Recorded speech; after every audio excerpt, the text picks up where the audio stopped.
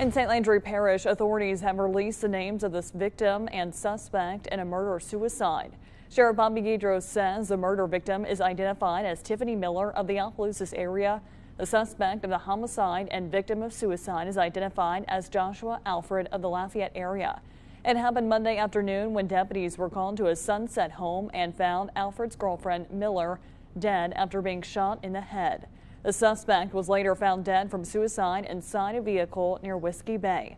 The sheriff says a suicide note left by Alfred concerning his former girlfriend confirmed the case as a murder-suicide.